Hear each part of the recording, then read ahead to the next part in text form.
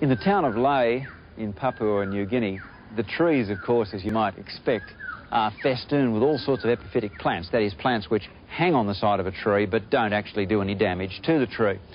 One of the curious ones is this Grammatophyllum orchid above my head. It has brownish, bristly roots that capture any of the leaves and other bits of material that fall from the tree, so it's able to survive and grow quite well. Now, you might think this particular one here is rather large, but in fact, elsewhere there's one that's quite a deal larger than that.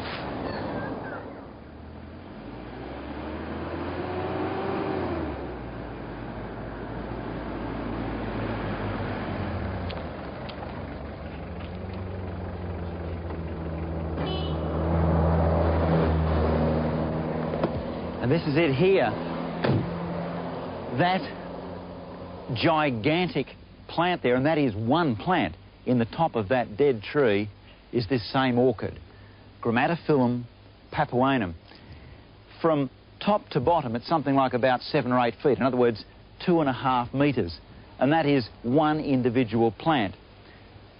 The orchid species itself is regarded as the world's largest species of orchid, and for all I know, that's the largest individual plant in the world. That is absolutely huge. I could stand in that, and you probably wouldn't see me if I was standing up.